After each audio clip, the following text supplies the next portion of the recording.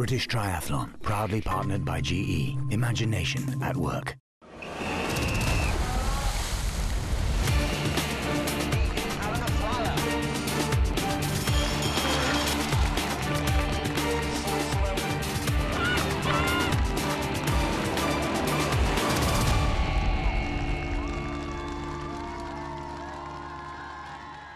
Hello and welcome to the heart of London's business district for what is without doubt the newest and fastest addition to the sporting calendar, the GE Canary Wharf Triathlon.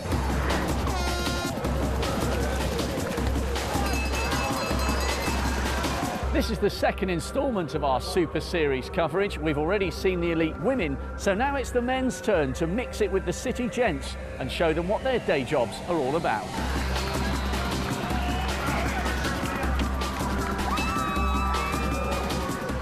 Fast, furious, frenzied. All the kinds of adjectives we would deploy in describing the women's races. With a 400-metre swim, 10k bike and 2k run, the only way to race a super sprint is flat out, which means action and drama guaranteed. In a race of less than 30 minutes, transition is naturally a bigger percentage of the time on course, and it was efficiency in transition that proved a big factor in the victory of Australia's Erin Densham. The competitive men's field will be racing a knockout format with 2 qualifying heats before the final. The first 8 go through from each heat, plus 4 fastest losers. This event is round 4 of the British Triathlon Super Series, and the overall leader, Matt Sharp, faces his toughest test so far. Some pretty shrewd operators have come from overseas, ready to seal a big city deal of their own. The USA's Jared Shoemaker is here as part of his campaign for London 2012 selection. But as always in London, the Australians have the biggest foreign contingent. Here they have the powerful swimmers Kerr, Allen and Royal, backing up one of the pre-race favourites, Brendan Sexton, who's having the best season of his career with a 4th at the Sydney World Series race and a World Cup win at Monterey. Brendan, you've come a long way for this one. Why so keen to compete here in London? Well, the competition's always great anywhere in the UK. I love coming over here. We've done a few races in the GE Super Series before. I think this year it was just it's something. The hunger is much bigger for me at the moment, and it's just I really wanted to step up this year and sort of give the older guys a bit of a scare. A big challenge will come from the young Brits, though.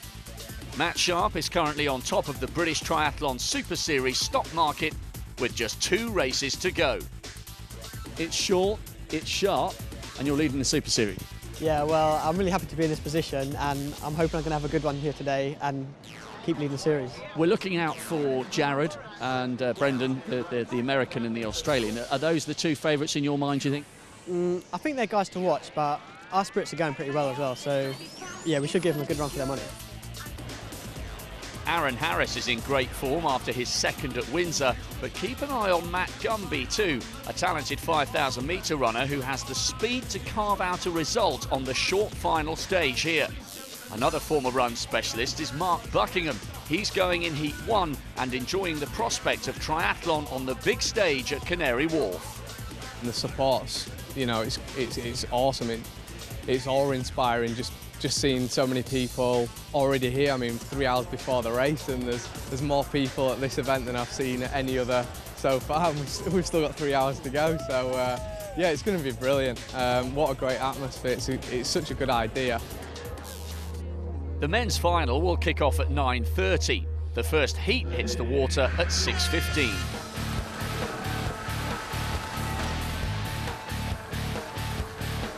James Locke is straight to the front, a great chance to make a name for himself in front of the crowds enjoying the bars, the beautiful evening and the racing. Allen of Australia takes first place in Transition 1. And behind him, Brendan Sexton is safely out with the leaders, showing the typically Australian preparation that helped bring success for Erin Densham in the women's event. Super Series leader Matt Sharp is safely in the lead pack though. as is Mark Buckingham, who recently raced another short format event in Germany, where he used a technique that sacrifices a little bike speed for faster times in changeovers. Transition is going to be huge today. The race that I did last week in Munich, I tried something different. I tried not just riding on the bike with my run shoes. It made a massive difference last week and I won the race, and you know, I'm sort of contemplating doing a similar thing, so I'll maybe try it in the heats and see how it goes. Could he repeat the trick in transition 2 here? Let's find out with your race commentator, Patrick Winterton. So into T2 for the first heat, and Buckingham starting to make a move. Everyone with their eyes on him just to see whether he can just get an advantage by having the running shoes on as opposed to the cycling shoes. And certainly he's quicker down into T2. He'll be quicker through the transition as well, and you could argue that he gained coming out of T1 on that running section as well. So good thinking from Buckingham. He's stolen the lead, and that should give him easy qualification for the final later on today. Sexton a little bit slow with the shoes, but he's safely in the top 8, and it shouldn't be any problem for the top Australian to qualify. Buckingham's decision had paid off in the qualifier, though a quick burst from Sexton made up the few seconds he had lost. In the final, those seconds might not be so easy to recover, but for now, both men were cruising to qualification. Sexton even taking the time to show his appreciation for some enthusiastic cheerleaders. The battle for the last qualifying slot was hard fought, but Sexton had only one thing on his mind, and it wasn't necessarily the final. In the end, the first 2 made qualification look easy. I just had to make sure that I had a good, honest run and don't want to do anything silly in the heats and not make it into the final. You like the course? Oh yeah, it's a cracking course. There's some real tight corners on the bike which you have to have your wits about you, but the crowds are awesome. I mean, this whole straight coming down here, it's just lined with thousands of people. It's brilliant. Sharp was also through in style. Kerr, Bishop, Christie, Milne and Locke also qualifying. Anyone else could only hope to make it as a fastest loser. The top seeds had been separated though, with the USA's Jared Shoemaker racing in Heat 2. Arguably the fastest runner here, he was 2005 Under-23 World Champion, and since then has notched up impressive results with a World Series win and a World Duathlon Championship. Jared, good to see you back here in London. Why have you returned for such a short, sharp pair of races? You know, the opportunity to race Canary Wharf, I think, is the biggest thing. It's a beautiful setting. You know, this is the financial heart of London, and also I want London to feel like a second home to me when I come over for our trials and then the Olympics later this year and next year. The most in-form athlete in this heat might be the UK's Aaron Harris, though. Second at Windsor in the last round of the Super Series, and gambling on the same shoe tactic as Buckingham here, he'll be one to watch.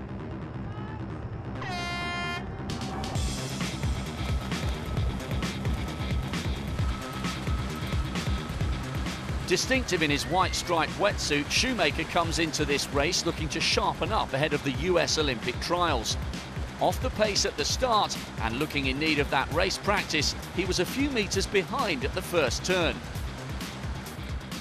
Shoemaker may have had a bad start. He's over on the right-hand side as we look at it, but at least he's going in the right direction. Aaron Royal and Bo Smith are both going the wrong way, and this is going to cause a little bit of chaos. They've got to go round clockwise. Well, they realise that, but the change in direction certainly will have lost them time, and it's caused a little bit of congestion behind them. The only man to gain from that situation was Jared Shoemaker of the United States, who had spotted the line and was nice and wide and out of trouble. In the end, the only casualties were some pride and a few swim caps. Aussie Aaron Royal leads into T1, but Shoemaker's experience in missing out on the melee keeps him in contention. Royal maintains the pressure through transition, and an unconvincing changeover from Shoemaker once again hints at a lack of race readiness. Though once on the bike course, Royal was soon caught by a chase group that included Shoemaker, Aaron Harris and Matt Gumby. The bike ride was a frantic 15 minutes as they rode 9 laps of Canary Wharf. with Cardwell leading into transition with a few seconds advantage. Aaron Harris, like Mark Buckingham, had chosen to cycle in his trainers. The expense was a slight loss of position and power on the bike, but the benefit in T2, executed perfectly here, was a few vital seconds that come the final could make all the difference on the 2K blast to the finish. There was more hesitancy from Shoemaker, but never any danger of him or Aaron Harris failing to qualify. Richie Nichols won the heat, but it was a formality for the leaders, and Harris had time to share some banter with fellow qualifiers Royal, Shoemaker and Gumby. We noticed that you were wearing your running shoes on the bike, and through T2 that got you from about 6th to 2nd, so that was a good decision. Yeah, it was a good decision, but it slowed me up in T1 unfortunately, but I had to work hard on the first lap to get up with the boys, but yeah, it pays for me to get out at T2 in a high position, so it's a lot better. So yeah, I'm definitely happy with that. I'm ready for the final now. A confident-looking Harris through easily, one of the 20 who would fight it out for the inaugural Canary Wharf title. After a short rest and a change of kit, it was time to assemble for the start. So here we go with the grand final, 400-metre swim to start it off, and I'm sure they'll get the direction absolutely right this time. Everyone looks cleanly away. The top swimmers we're looking for, well, Shoemaker certainly could make an impression, but he's losing ground on the near side with the black and white striped arms. Good swimming from the Australians, as you'd expect. Kerr and Royal blasting their way off the pontoon, and already they've opened up a 2-metre gap over the rest of the field with some high-tempo swimming. Now, 25% of the field are made up by Australians, so that opens up an opportunity for a bit of teamwork. But I think these two at the front are just highly competitive and both trying to get one over on the other. There were no first-turn fisticuffs on this occasion, but this was how it stayed for the rest of the swim. There was no room for anyone else up front, with the Australians dominating all the way. Australia's Kerr and Royal are going to be the first two onto the pontoon, and it looks as though Alan, their teammate, is going to be third. So 1, 2, 3 for Australia coming out of the water, and now we go into T1. 4:32 on the clock. It's impressive swimming.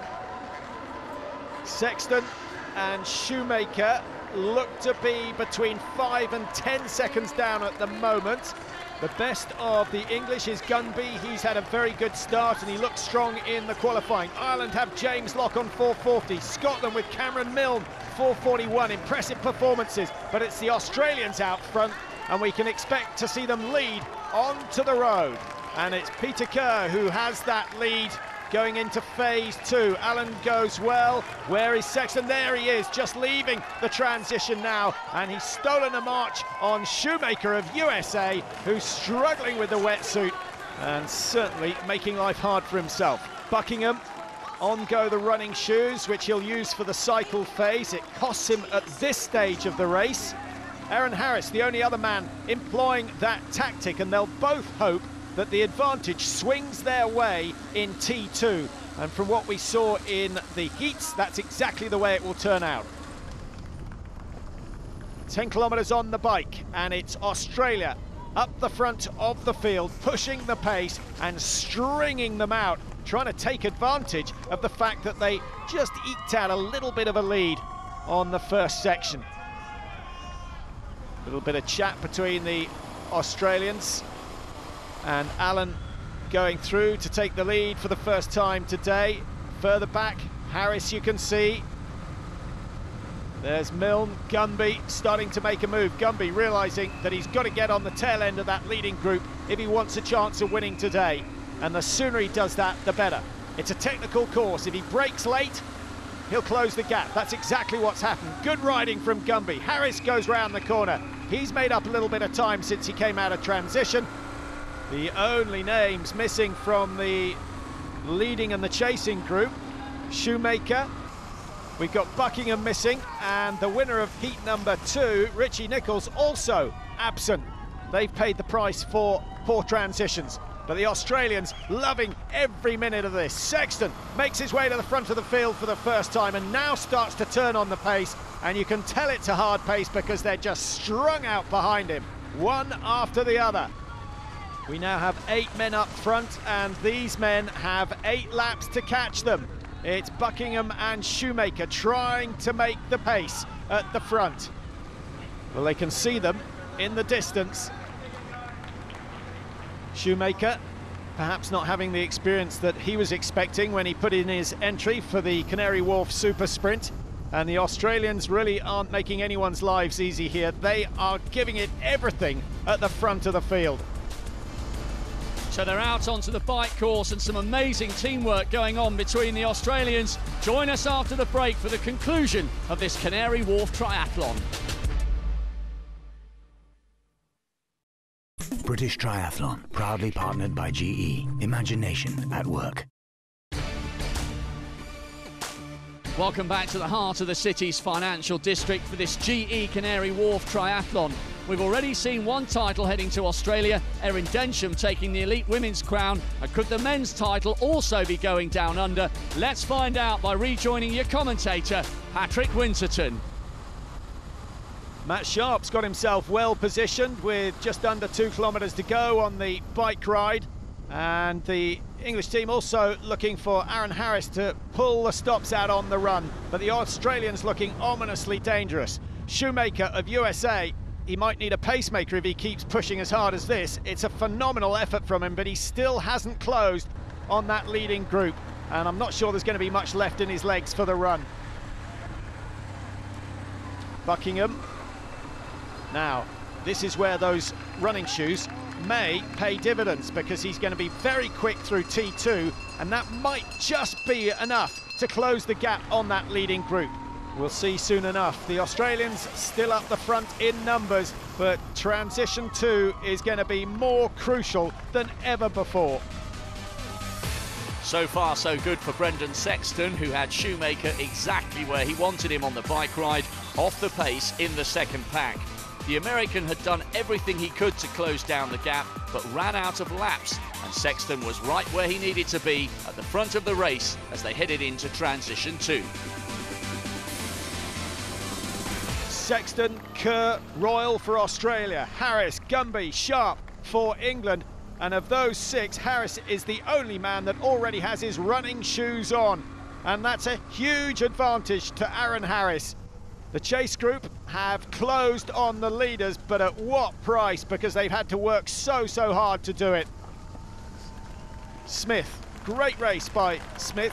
Running is not his forte. He's a big, strong man, swims like a fish, cycles well, as we've just seen. Behind him, Sexton and Harris into T2 together. Slight delay there for Harris, but there are no shoes to change, and he's away. He's stolen a march on the rest of the field, and that could be a crucial advantage. Shoemaker struggling, as he did in T1. Buckingham is away reasonably quickly, and another delay from Shoemaker, and surely that's the Americans' chance gone. Harris and Smith now have the lead. The Australians are not going to have this all their own way without a huge amount of effort. 2,000 metres to run. Sexton, Buckingham joining the leaders. And that's a phenomenal move by Buckingham. Remember, he, along with Harris, one of only 2 men to cycle with the running shoes on. And I think when we see this format again next year, it might be something that the majority do rather than the minority. Now, of the big runners, well, Sexton, Harris and Buckingham all run well, very smoothly indeed. Buckingham has worked the hardest of these 3 on the bike ride. He's produced the quickest cycle time of the day, and that doesn't come for free. He might come from a running background, but it's going to take a superhuman effort from Buckingham to hang on to Sexton and Harris with just 1,500 metres to go. An uphill surge from Harris soon after was too much for Buckingham, who would be dropping down the field for the rest of the run. Harris was in the lead and turning the screw on Sexton. One of these 2 would win unless one of the chase group, Sharp, Gunby and Royal, could bridge the 3-second gap with one circuit, just 1,000 metres left to go.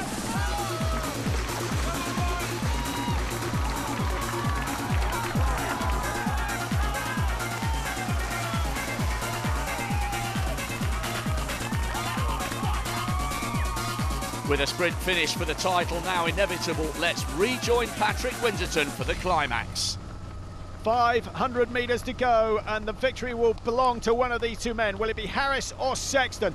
Harris, we know, does not have that much of a sprint. He got undone by Tom Bishop at Windsor in the last round of the Super Series. Sexton, we hear, has a good turn of pace. He's got to prove it. How much has he got left in the tank? He's been hanging on for the last 500 metres. Gumby in third, Royal and Matt Sharp going for fourth and fifth at the moment. There'll be a good sprint finish for the minor places, and the same story for first and second. Harris drives again, but Sexton, the Australian, still looks relaxed. He's still running very, very smoothly round the penultimate corner. Now the head starts to sway from Harris, and he just digs deeper and deeper and deeper round the final corner, and suddenly the move comes from Sexton on the inside. Harris hasn't got the legs to respond, and the Australian storming towards the line now. 50 metres to go, and the celebrations start a little early. Will Harris be inspired for a final effort? No, there's nothing left. So the Australian takes the win. Harris in second, a great run from him, and Gunby delighted with his third place ahead of Royal. An incredible run from Shoemaker to pull himself up into fifth. That's only 10 seconds separating the top 5 athletes here at Canary Wharf. Wow, double delight for the Australians. Erin Densham takes the women's title, and what a piece of showboating at the finish. You enjoyed that. Yeah, I did. I mean, Aaron really gave it to me. There was a few parts there I wasn't sure if I could hang on to him, but yeah, I knew I had a good sprint in me, so if I could hang on to him to that last corner, I knew I'd give him a real go, so that was great fun.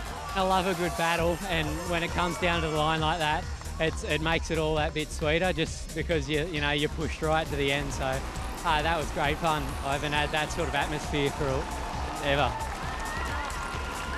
What do you make of this format and the setting? It's been quite a special night, really. It is, it's amazing. The crowd was just unbelievable. I didn't imagine that there'd be this many people out to watch it, and a night race is something I've never been able to do, and it's not really possible in any other location, so I thought it was an amazing event, and hopefully it continues. Aaron, I can see you're absolutely exhausted. That was a fantastic race to watch.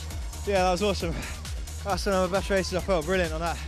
Just seemed to get pipped by an Aussie this time, but yeah, second on home soil, so pretty happy with that. Well, we know you've got a run background, but where did that come from? Yeah, no, I don't know. I had a bit of a shocker at Windsor, which I was kind of expecting. I'd had a fair bit of illness, so I just put my head down and trained really hard, and so I don't know where that came from. I just felt one of those days where you just feel great. Sexton said he wanted to step it up, and he's done exactly that here in London, taking the win ahead of Aaron Harris, who really does boost his position in the Super Series. Gumby in third. Further down, Mark Buckingham, he started so well, put in a fantastic ride, but didn't have anything left, down in 10th. And looking at the standings, it's Harris now who tops the table with 260 points, ahead of Matt Sharp. And what a finale we're going to have at the XL Arena, because any one of 6 men can still claim the title for 2011. Well, it's one of London's most iconic landmarks, and as such, the perfect backdrop to this first triathlon here at Canary Wharf. A brilliant win for Brendan Sexton. For the very last round of the British Triathlon Super Series, we move just round the corner for the biggest swim, bike, run event in the world, the Virgin Active London Triathlon. In the meantime, from everybody here at the Wharf, bye for now.